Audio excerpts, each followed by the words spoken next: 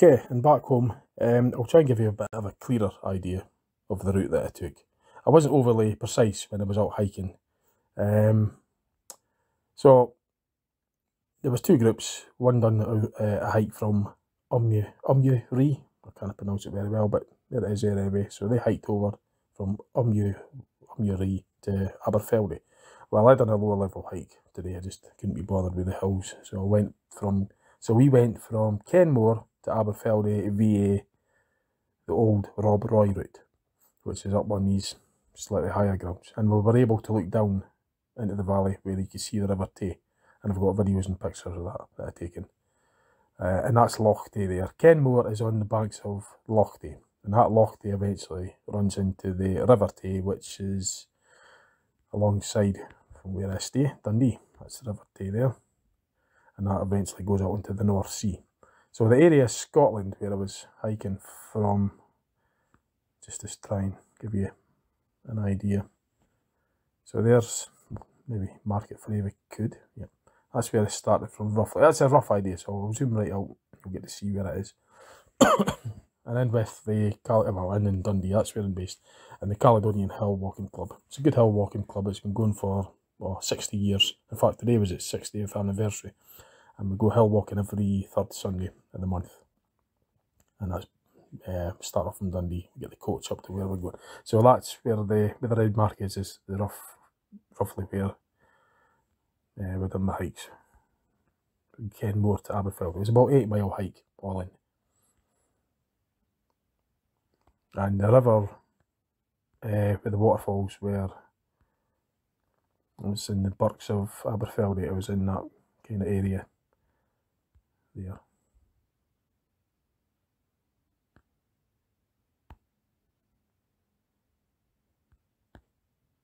And it was in Monis Burn is what fed the waterfalls.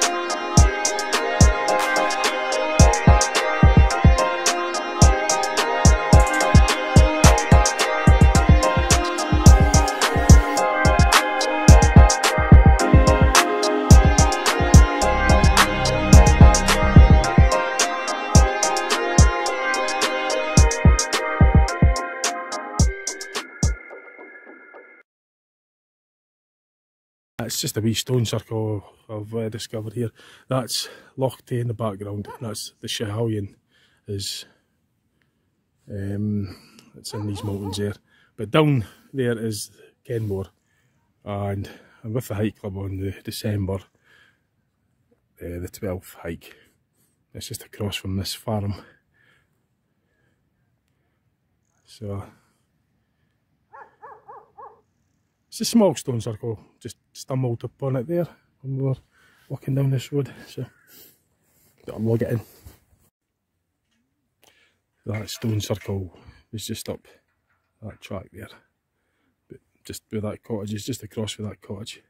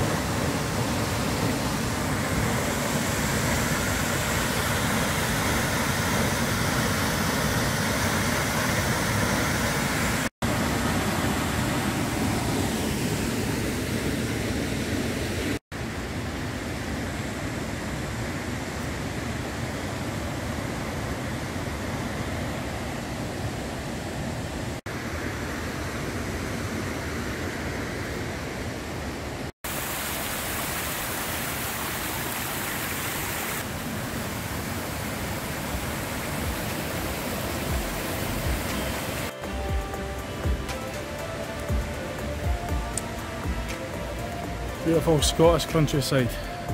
It's just on part of the Rob Roy route heading into Aberfeldy. The breathtaking views. So I'm on the hike with the Caledonian Hill Walking Club, which is based in Dundee, and this is the December 2021 hike. It's the one with the Christmas dinner at the end of it as well.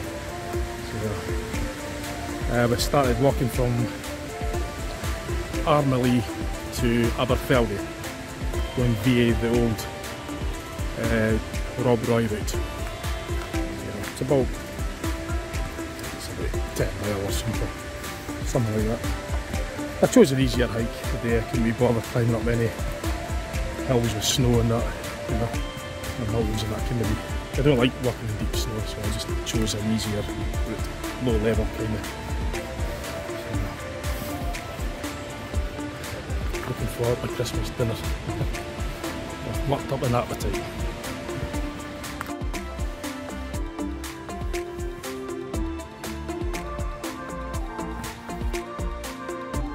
I think this tree's seen better days.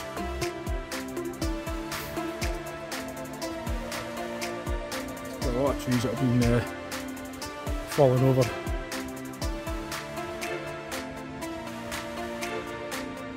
Yeah, there's lots of trees that have been falling over the all throughout the hike. I've seen lots, and even round about where I live in Dundee, there's lots of trees and structural damage. It seemed to have happened after the 2 storms we had, strong winds, a couple of weeks back. But I do find that a bit baffling though as to why the trees have fallen in certain areas where it's been sheltered. I mean, it's like covered with other trees, and all the trees that are on the outside haven't really been affected that much, but there just seems to be certain trees, big ones, within a pack of trees that have been so-called blown over. So I find it a bit odd. I mean, if it was sheltered, why would it be blown over? It's just like, it wouldn't seem as though it would get the strongest of gusts of wind in the position that some of them that are positioned in, whereas others that even look weaker have still remained stood up.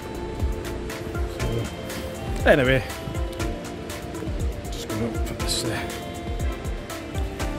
nice outing with the club. There's usually around 20 of us that attend, sometimes more. 2024, I was meant to be 25 today, 24 today, but some called off. Just making my way down these big steps. So I'm going to take it easy. Right, I better not film myself falling. I'll get a catch up with it.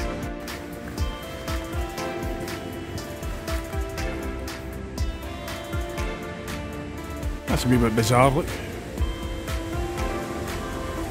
You've got these trees growing out of the side of these rocks.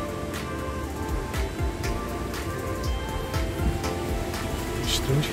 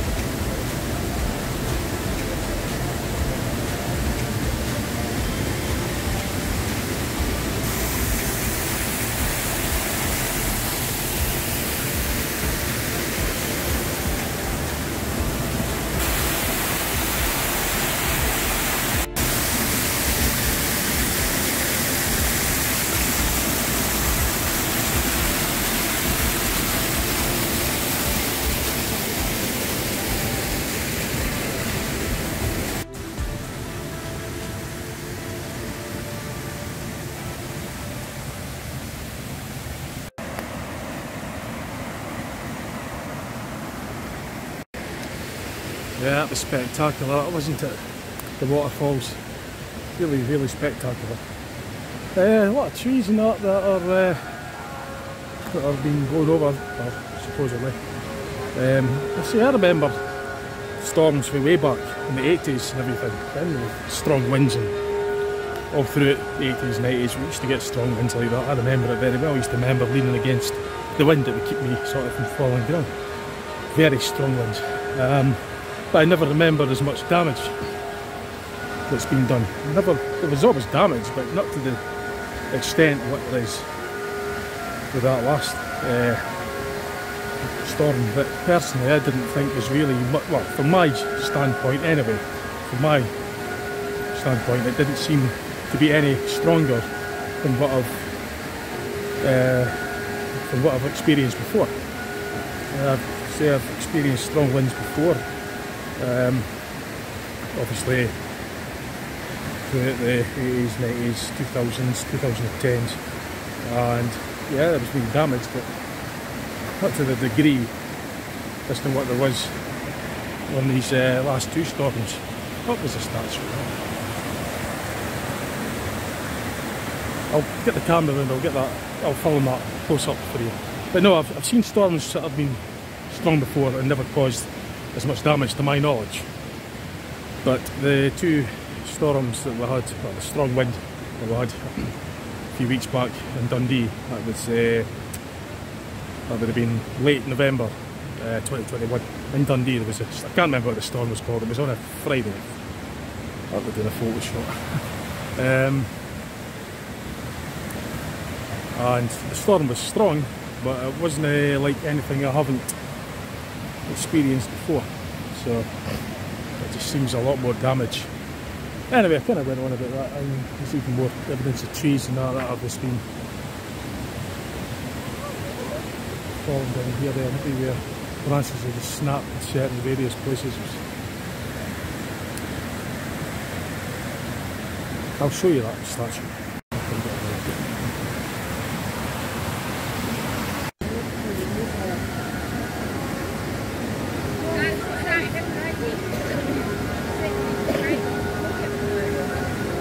Trying to figure out who it actually is meant to resemble. We've come to the sort of consensus that it could be Robert Burns. We're looking for a marker or some sort of name. This is from here. I just put this on line. I thought I'd maybe better tell the viewers what it is. If we could find out. Oh, there's something here. Summer blinks of the forward days. That's poetry, I didn't even bother talking. There's one. Probably is Robert Burns, but it's poetry.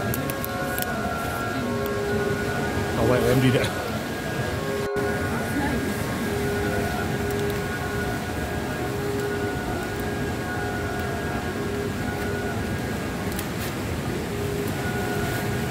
So judging by the poetry that's on there, I reckon it's Robert Burns. I'll give you a close-up of his face. I'm not great at history, to be honest. But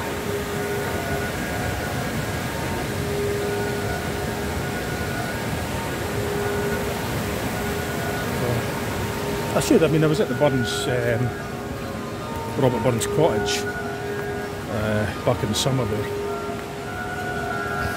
and it's quite interesting. Right, I'm going to have to start making a move for it. Starting to go.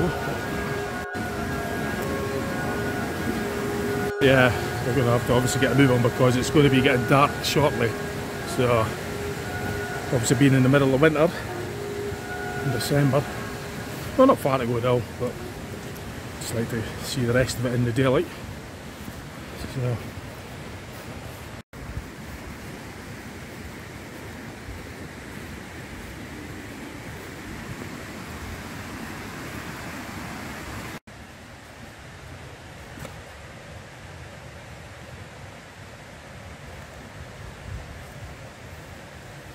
We've just figured out what that water was called. It was the Urler Burn, I think it was.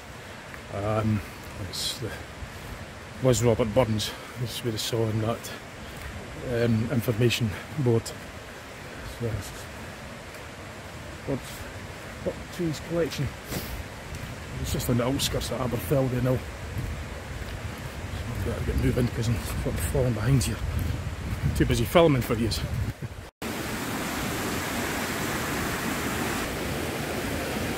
So we're just coming out of the Birks of Aberfeldy, which is where I just walked from. This is the car park just at the edge of Aberfeldy, so we'll see the picnic area.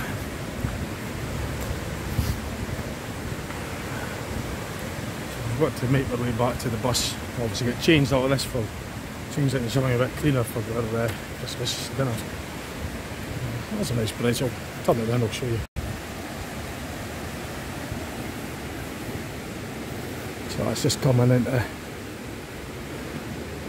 Aberfeldy now.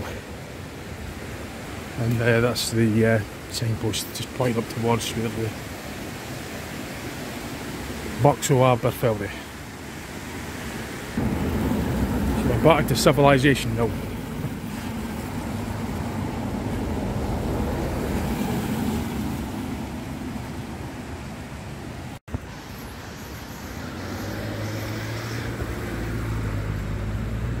Yeah, so we're just sort of making our way back now to the bus. We've started off at a place called Armalee or something, or Armalee. I'm not very good at the pronunciations of a lot of these old Scottish or possibly Gaelic names. Maybe Rob Roy was an old...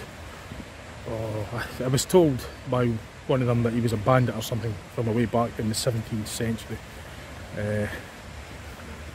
You have to Google it up. That's what I'd be doing anyway, find out who Rob Roy is. But we walked the Rob Roy route anyway, or part of it anyway, from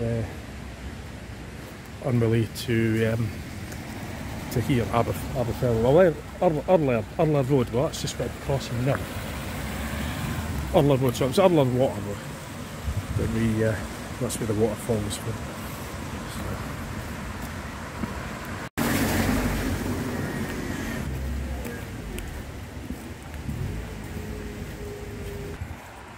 Some nice buildings here as well.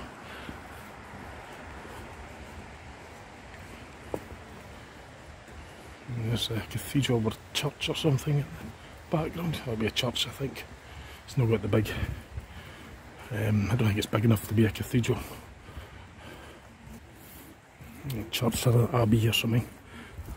I don't think it's open though, it looks as though it's in a... possibly getting restored or something.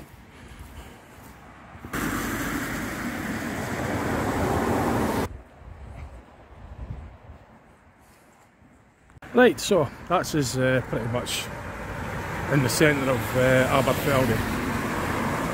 So I'll just be going back onto the bus, get changed, and then have our Christmas dinner. Some nice hotel we're going to, so Castle Manzies, Highland Safaris, Loch Tay, Scottish. Just reading that sign there, I'll show you. So it's just opposite the Aberfeldy Town Hall. Yeah, it's a lot of outdoor activities about here. Get myself back over. I don't want to get split up from the group because I'm not sure exactly where the bus is parked, so I'll get moving. Anyway, my arm's sore here, so I'm going to put this phone away just now. Okay, so thanks for watching. I'll get this poster up as best I can. What I'll try and do is add on a bit of text for the spellings of the names of these places and that. Give you a better idea where it was I walked. I'll see what I could do anyway. Right, okay, I'll catch you later. Right, see you later, bye. Actually, before I go, I'll show you a wee bit of the centre of Aberfeldy. We're just I'll show you a wee bit about the centre in a couple of minutes. So if you've not seen Aberfeldy, then this is the coming into the high street. Well, it's coming into the sort of central area.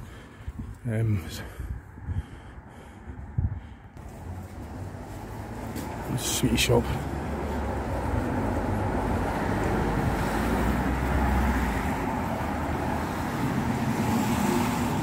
It's a Mowness Burn, right, okay. Found out, I was just told it's called the Mowness Burn. The Mowness Burn is where the waterfall was. So, and we're just having a look at this shop here, this designer shop. Sort of right near the centre of the...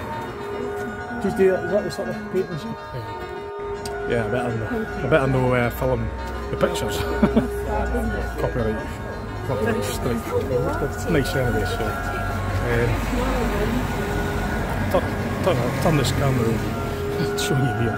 Meant to be showing you the street. There's got our Christmas decorations up as well. And there's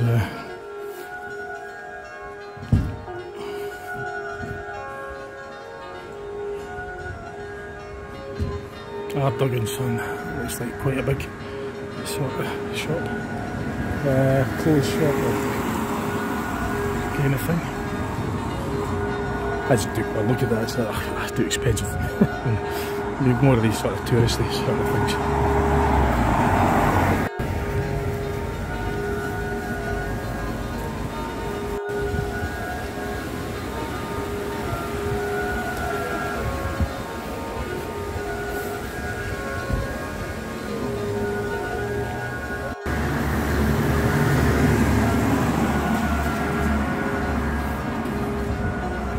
So that's where we're up at, Birks of Aberfeldy.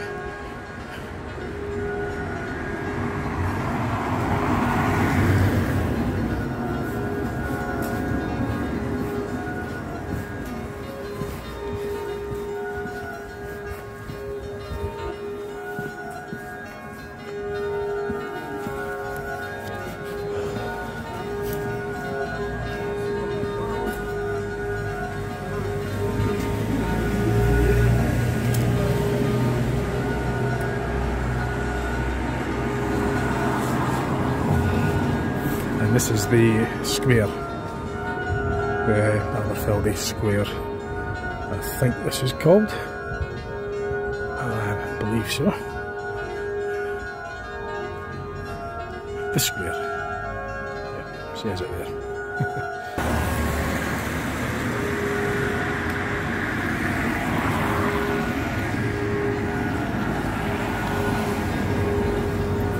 Sorry.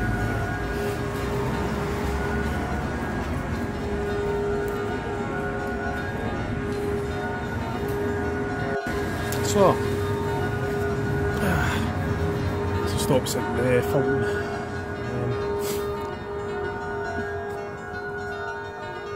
Yeah, right actually. That'll be the cinema over there in the the Birks Cinema Cafe and Bar. See that behind me just. So that'll be cinema. Yeah, very nice. So I think we're just trying to maybe kill a bit of time because we're a bit early. Right, so hope you've enjoyed that. I'll compile it as best I can. I wasn't really intending on doing a video, I just thought, well, I'm just going to take videos and pictures and stick it online for you so you get to see a wee bit of the Scottish countryside, share some of the views that I saw today. So I wasn't huffing and puffing too much. It was an easy walk, so I had time to do filming. So anyway, thanks for watching. Stay tuned, see what else I put up online, okay? Take care, see you later now. Bye.